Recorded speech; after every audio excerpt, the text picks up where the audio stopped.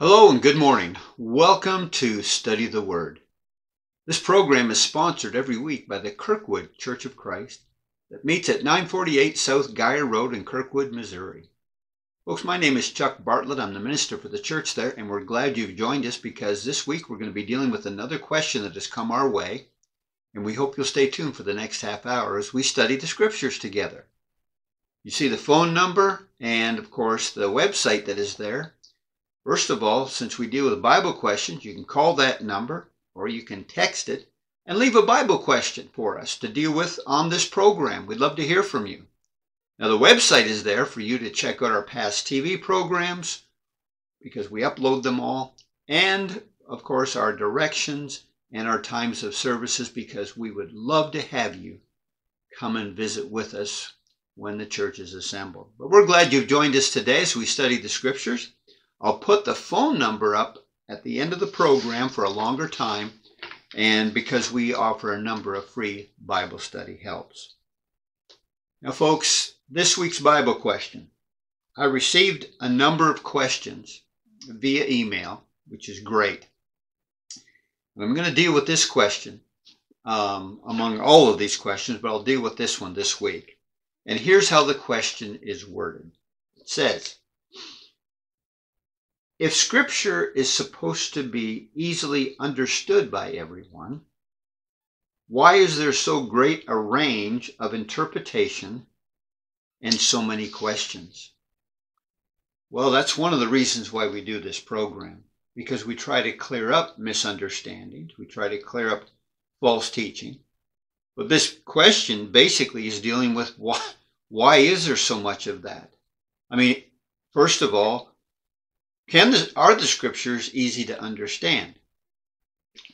Well, in a nutshell, yes, but no. And what do I mean by that? Well, let me clarify. I'm going to first go over to the book of Ephesians, and I'm going to notice here where Paul was writing to some Christians, the church at Ephesus, and what he mentions here in chapter 3, Ephesians chapter 3, he mentions in pick it up in verse 3, because I want to notice verse 4.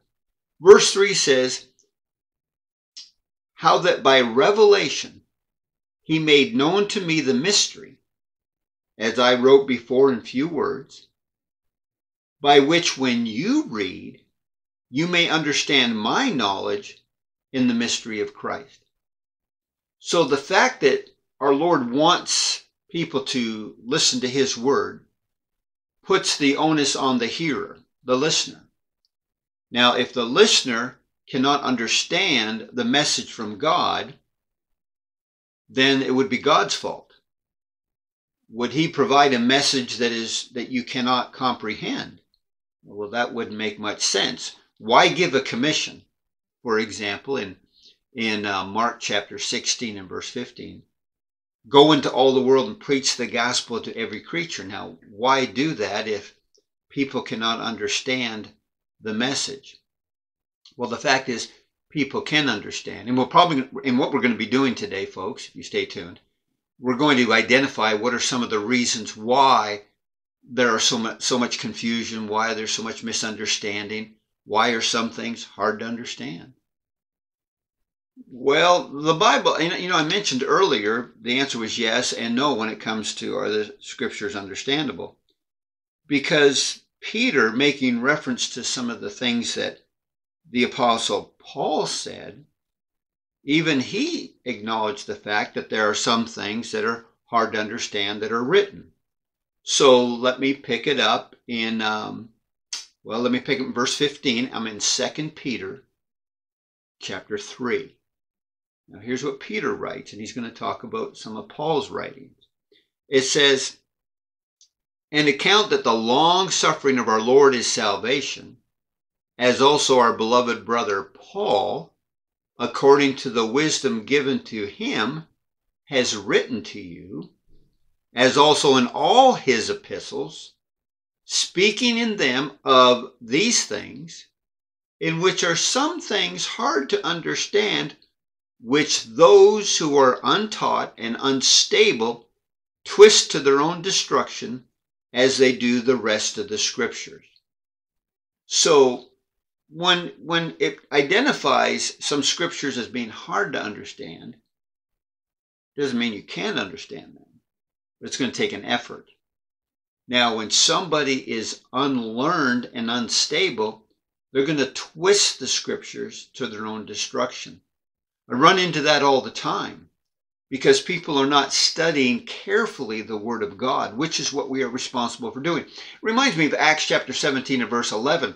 When individuals heard Paul preach, it said they went and they searched the scriptures daily to see whether the things Paul was teaching was so. So it takes an effort to find out what is being taught, listening carefully, all right, listening carefully. See if the source is the Word of God, 1 Peter 4:11. If any man speak, let him speak by the oracles of God, because so many people today are preaching their opinions. A lot of people are trying to convince people that they're teaching the truth by talking about a religious experience or personal testimony. Now, people can talk about what the Lord has done for them, but if they're saying, well, that proves that the Lord is with me, well, you got to be careful about that, because over there in Matthew chapter 5, Jesus talked about how the rain falls on the just and on the unjust. What does that mean? That means Jesus is saying good things can happen to bad people, and bad things can happen to good people. And so if a person is having good fortune, he might think, well, I'm blessed by God. Well, no, Jesus said, sometimes good fortune can happen to a wicked person. It doesn't mean they're being blessed by the Lord. So you have to be careful about this idea of just saying that, well, I've been blessed, some good fortune has come my way. That must mean I'm right with the Lord. No, what makes us right with the Lord is what James talks about in James chapter 1. And let me just back up there. I'm in Peter right now. In James chapter 1, he mentions in verse 25. Here's what he says. But he who looks into the perfect law of liberty, the Word of God, and continues in it, and is not a forgetful hearer, but a doer of the work, this one will be blessed in what he does. So our responsibility is to go to the scriptures and to rightly divide them, which is what we're responsible for doing. And so when a person asks, well, why is there so much confusion and why are there so many questions that people have? Well, the problem is, now you can ask questions because you don't know something, but questioning certain things, creating confusion, comes from people teaching things that are not found in the scriptures. Now, I always talk about this at the end of every TV program, of late. I haven't done it all the time we've been doing the TV program. But there's a reason why a lot of people request this pamphlet. I usually talk about this at the end of the program, but it ties into what we're talking about right now. You see, this pamphlet is entitled 40 Things People Think Are in the Bible But Are Not. And so if you have religious leaders teaching these some or most or all these 40 things and telling people this is what the Bible teaches, when the Bible doesn't teach those things, well, isn't that going to create confusion? Yes. Aren't people going to be asking a lot of questions? Yes. And asking questions is not a bad thing, okay? So the person wants to know is that why are people asking so many questions?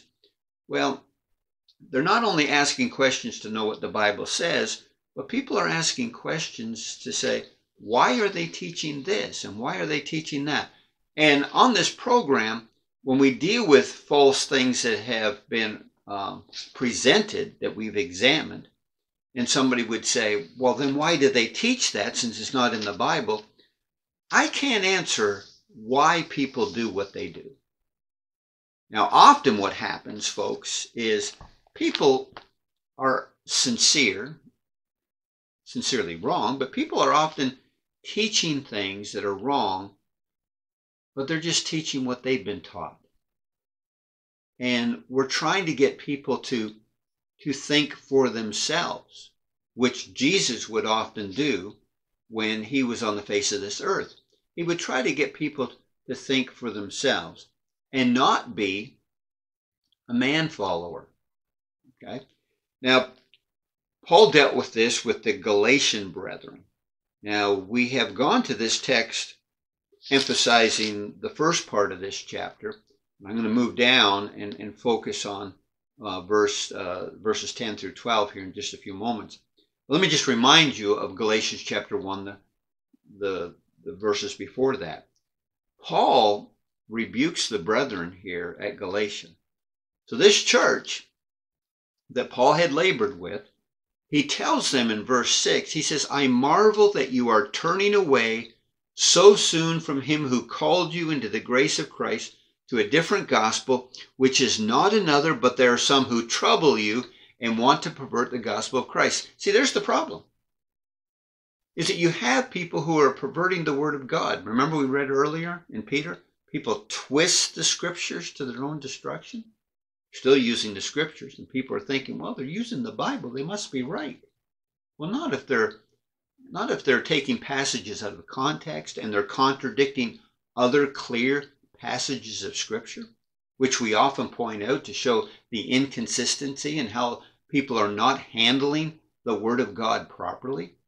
So here Paul is attributing their problem to listening to people who are teaching a different gospel, and he's telling them, you shouldn't have been listening to that. That's just wrong. And Paul went on to say, if anybody preaches any other gospel unto you, let him be accursed. So when you acquaint yourself with the word of God and you keep studying it and you get familiar with it, it won't take you long to pick up when somebody is saying something that's not in harmony with the word of God. Now, since we're dealing with the whys, why are there so many people confused about different things? And what is attributed to that? Well, he mentions this. If we move down to verse 10, here's the thing. Paul says, for do I now persuade men or God? Or do I seek to please men? For if I still pleased men, I would not be a servant of Christ. Now, the reason why you have these 40 things that people are preaching, they're saying it's in the Bible, but it's really not. The reason why they're being taught, folks, is because people want to hear it. It's called supply and demand. Why are there so many different religious groups? Supply and demand. Like there's so many different restaurants. And so Paul, knowing this problem, had to admonish a young preacher not to give in to that. You're not there to tickle people's ears. You need to give them the truth. And we appreciate hearing from our viewers. We hear from viewers all the time. And they are so thankful that we're just staying with the scriptures. Bible questions deserve Bible answers, folks. That's all we do on this program. We're not trying to solicit funds from you. We don't want anything from you. We're just trying to present you with the truth. Jesus said, the truth will set you free. John chapter 8 and verse 32. Now, getting back to what Paul was telling young Timothy, which if Timothy didn't if Timothy didn't listen to what Paul was going to admonish him to do, then Timothy would contribute to the problems that we're talking about, the religious confusion, the misunderstanding, the false teaching that is out there. That's if he didn't listen to Paul. And so here's what Paul told him. In 2 Timothy chapter 4, he was told this. He said, preach the word. That's it. Well, wait a minute. Well, they're not going to understand it. Yeah, they can understand it. He says, preach the word. Be ready in season and out of season. When it's popular and when it's not. He says, convince, rebuke, exhort with all long suffering and teaching. Well, there are times when people don't want to be rebuked. They don't want to be corrected. They don't want to be instructed. They just want to go and hear what they want to hear. How do I know that? Because Paul went on to talk about it here. That's why he brought it up. That's why he was admonishing Timothy. Now look, you preach the word. And you be instant in season and out of season. Why? Look at verse 3. The time will come, he tells Timothy, when they will not. Who's they? The people you've been preaching to.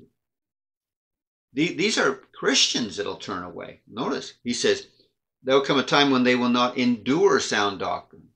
What do you mean? Well, they had been, but they're not going to any longer. There's going to come a time, he said, they will not endure sound doctrine, but according to their own desires, because they have itching ears, they will heap up for themselves teachers, and they will turn their ears away from the truth and be turned aside to fables. Bottom line is, you say, why is there so much confusion? Well, it's only confusion for those people who are saying, who are looking and then they're seeking, and they're saying, but why are all these problems? Well, but not everybody thinks that way. Not all religious people are saying, why is there so much confusion? They're not even thinking about that. They're just caught up in what they're doing, and they're happy with what they're doing, and their ears are being tickled, and life is grand for them. But I find it rather interesting. Time and time again, I run into these folks who are very religious, and they have peace of mind. Everything is wonderful. But when I open up my Bible and I want to study, they run. They don't want to talk about it. They don't want to talk about the Bible. They don't want to look at the 40 things that people are preaching that are saying in the Bible, but they're not. And I also turn around and say, hey, do you want to know what these... They're also telling you that things are not in the Bible, and they are. Here's these 30 things that people are saying that's not in the Bible, but they really are. Well, I don't want to look at that, they'll say. Well, that's their choice. That's their choice. But for those people who want to seek, here's the good news, getting back to our question. When the person says, if the scriptures are understandable, well, they are, is the point. They are understandable. That's why the message was given in a way that people could comprehend. Why would God, when you think about this, why would God hold people accountable for his written word if people could not comprehend it? No, it is understandable. So again, what we're talking about today, if you've just joined us, people are wondering, and I've been asked that question, why is there so much misunderstanding? Well, when it comes to the scriptures, it has to do with the people that are teaching things that they want to teach. Not only that, but teaching things that the audience wants to hear. You see, when Timothy was told to preach the word, don't give in to them just to tickle their ears. Well, it's possible that a person could say, okay, I know this is wrong, but I'm going to tell them what they want to hear rather than what they need to hear. Well, we don't want to do that. And that's why Paul said, back there in Galatians chapter 1, and in verse 10, if I seek to please men, I could not be a servant of Jesus Christ. Now, there are times when people are going to be pleased with hearing the gospel, and Paul would help people learn and become Christians, and that was wonderful. But by and large, what Paul is talking about here, I'm not here to be a man pleaser.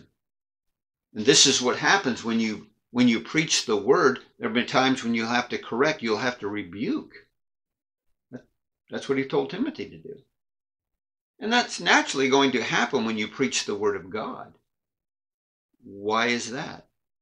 Well, 1 John chapter 1, verses 8 through 10, the Apostle John, remember, John is an apostle. And in that section, he uses the word we and us. And he says, if we, he included himself, talking to Christians, if we say we have no sin, we're a liar and the truth's not within us. But then he talks about how that we are to confess our sins and God is faithful and just to forgive us. But here's the point. Since we're not perfect, then we're going to hear lessons from time to time that point out our transgressions, and we need to change our ways. This is why we are admonished in, 2 Corinthians chapter 13 and in verse 5. Paul, again, admonishing brethren to do this very thing. He says in 2 Corinthians 13 verse 5, he says, examine yourself as to whether you are in the faith. Prove yourself. Do you not know yourselves that Jesus Christ is in you, unless indeed you're disqualified. So if you're going to examine yourself whether you're in the faith, how are you going to do that? Not based upon a feeling. Faith comes by hearing the word of God, Romans chapter 10 and verse 17. And since faith comes by hearing the word of God in Hebrews 11 verse 6, without faith it's impossible to please God. You want to please God? You have to walk by faith and not by sight. And for you and I, here's the comfort of knowing that we can go to the scriptures and we can study the scriptures and we can do exactly what the Lord has told us to do. Some things are hard to understand. Yes, there's no question. Not impossible. It's all part of the growing process. That's why the Hebrew writer said in Hebrews chapter 5, 12 through 14, he was rebuking some of the Christians there. He says, you need to be taught the first principles of the oracles of God. You should be teachers by now. You should be on to the meat, but you need to go back to the milk. Well, there's a time, folks, when things are hard to understand, when you're on the milk, when you're a babe. But as you grow, as you study, you can handle more and more and get into that word. This is a fundamental thing that I try to get across to people when I'm studying with them. They'll often want to get into a Bible class, and right away they say, can we study the book of Revelation? I'm saying, whoa, man. That's just like a newborn baby wanted to give them a steak. Well, they can't handle that yet. You need to get the fundamentals down. We need to get some understandings, and so that you can understand what is being talked about in that particular book. A lot of people have been frightened by it. A lot of people have misunderstood things from that book.